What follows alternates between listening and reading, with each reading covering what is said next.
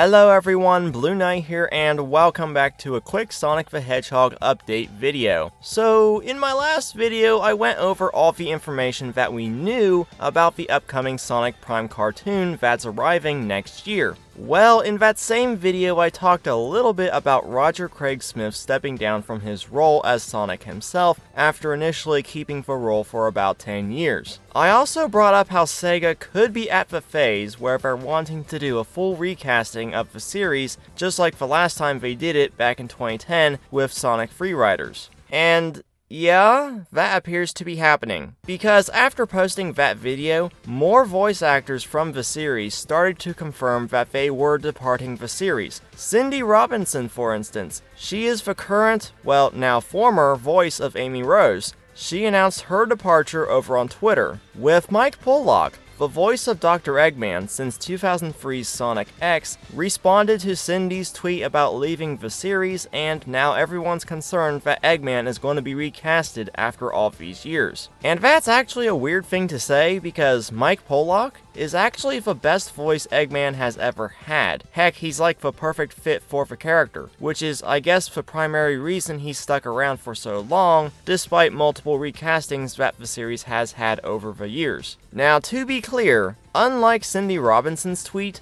Mike does not outright confirm anything. So let's not jump to conclusions just yet, because for all we know, he may still keep the role as Eggman. We'll just have to wait and see how that goes. But then there is one other VA that has kinda semi-confirmed their departure from the series, and that's Colleen O'Shaughnessy. I apologize if I butchered her name. She's the current voice actress for Miles Tails Prowler, but she will not be reprising her role as Sonic's sidekick in the upcoming Sonic Prime cartoon. Note that she only says the cartoon, nothing about the games or the Sonic movie sequel, so it's possible that she may stick around for everything else, just not the cartoon. But given how Sega likes to have all the voices kinda synced between the games and the cartoons, Sonic Boom being a good example, it doesn't really make sense when we think about it. Now, despite these recastings, we did have some more back in 2019 with Team Sonic Racing, where Blaze the Cat's previous voice actress, Laura Bailey, was replaced with Erica Lindbeck, who also voiced Black Cat in Marvel's Spider-Man. Dave Mitchell replaced Travis Willingham as Knuckles the Echidna. Now, I do understand that both Bailey and Willingham left for personal reasons, so that wasn't necessarily due to Sega deciding to recast characters. In the case of Silver the Hedgehog, though, Quentin Flynn, who perfected Silver's voice in Sonic Forces, was strangely swapped out for Bryce Papenbrook, which went in the exact opposite direction that Forces did. Does anyone but you believe your lies?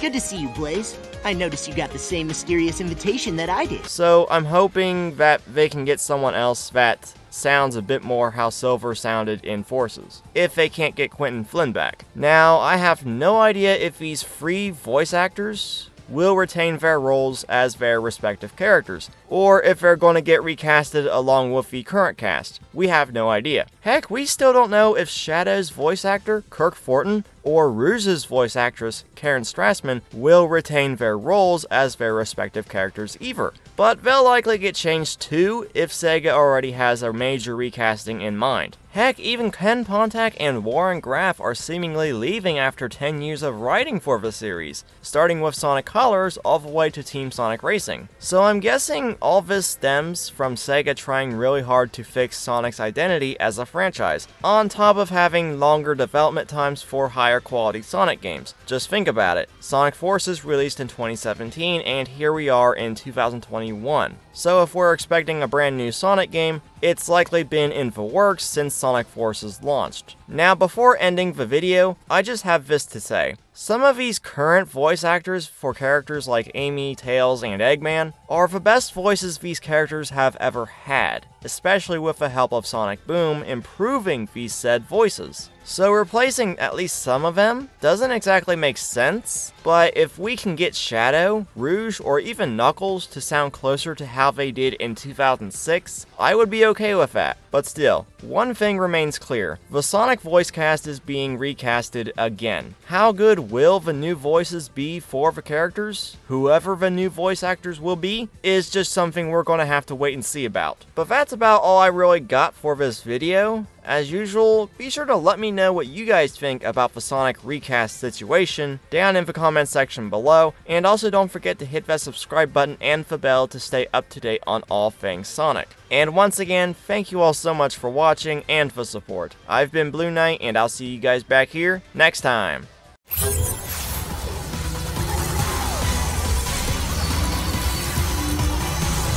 What?